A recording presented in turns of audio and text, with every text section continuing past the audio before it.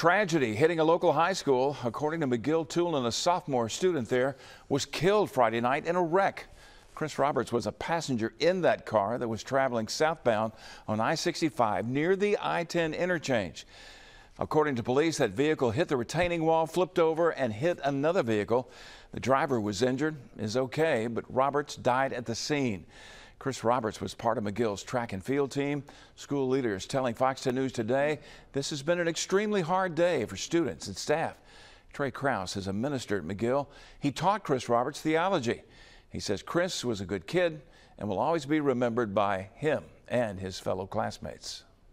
The memories that I have are, of a young man who really brought the life to the classroom. He really, there was always a smile on his face, and even, talking with some of his classmates this morning as we met for our normal class, it was sad, but, by the end of the period, there was some good smile and some good laughter, just thinking about, those good moments that they've had with him.